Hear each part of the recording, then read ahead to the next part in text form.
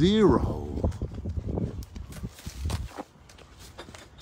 When you come to places like this, Bocking, Ziggy had this amazing idea. She said, well, Ziggy, can you explain to my fans what you said and what to do with these bags? And when you go for a walk on your own or with the dog, just take a carry bag with you and then pick up just a few pieces of litter and leave the place better than you found it.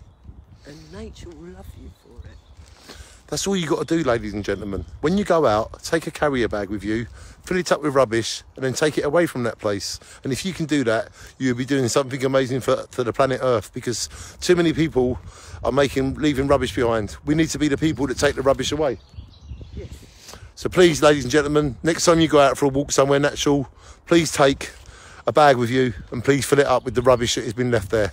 Shine on. Thank you, Ziggy, for your message. Very well.